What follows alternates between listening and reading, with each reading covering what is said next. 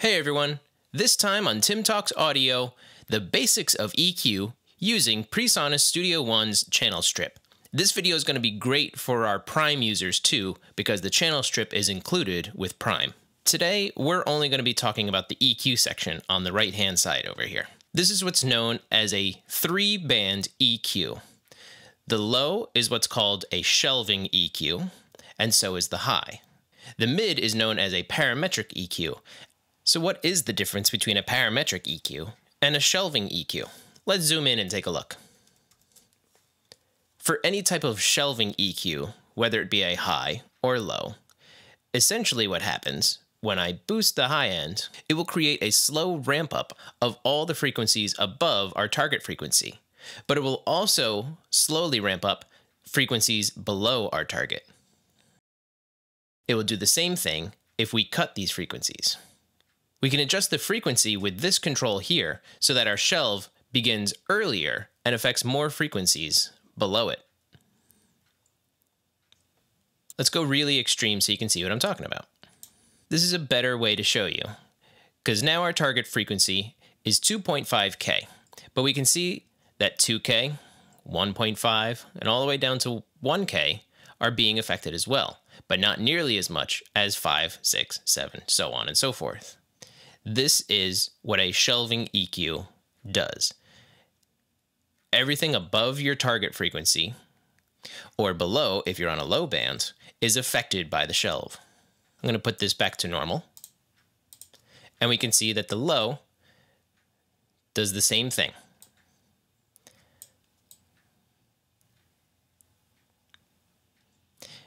You may have seen that as I boost and cut the low and the high shelves, that the shape changes. That's because of the adaptive cue. And we'll get into what this actually does in a little bit. Let's set everything back to 0. Now let's talk about parametric EQs and the midband right here. I'm going to put this at 1K so we can really see what's going on. A parametric EQ has more of a bell shape, like this. This bell shape is centered around our target EQ specified here.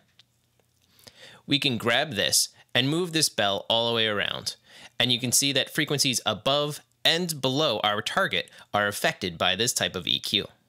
The same is true whether you do a boost or a cut. We put this back to 0, and let's talk about the adaptive cue option down here. What this will do, when we hover over it, tells us that it will adjust the filter cue with gain. But what does that mean? On our midband, the more we boost or cut frequencies, it will adaptively change the shape of the EQ. And you can see the harder I push, the more narrow it gets.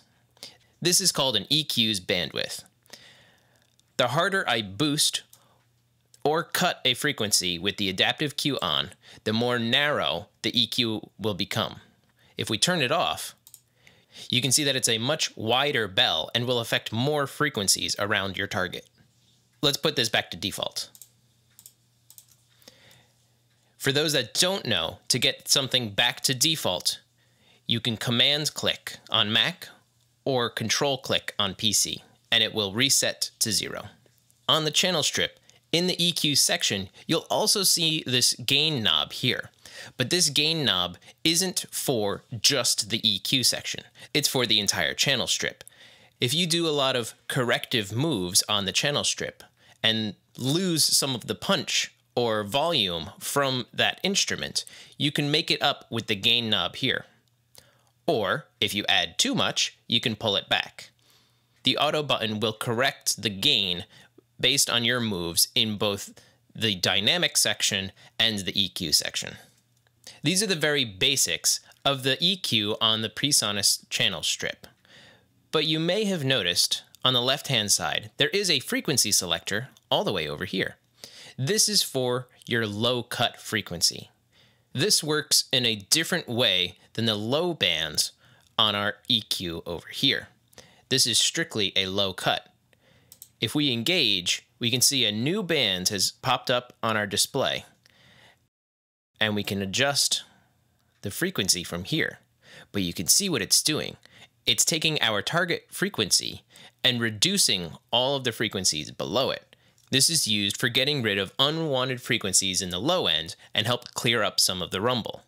You have to be careful. If you start going up too high, you'll start losing some of the body of those instruments. Using the low cut in conjunction with the EQ, you can really shape the sound of your instrument and get it sitting perfectly in your mix.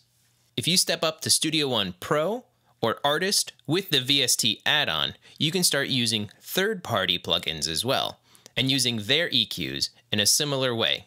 The terminology and functionality is common across every EQ. It's just how that EQ affects the sound and sounds itself. That's all for now. If you found anything informative, please like and share this video. If you have a question, please leave a comment and I'll answer it in a future video. Thanks for watching.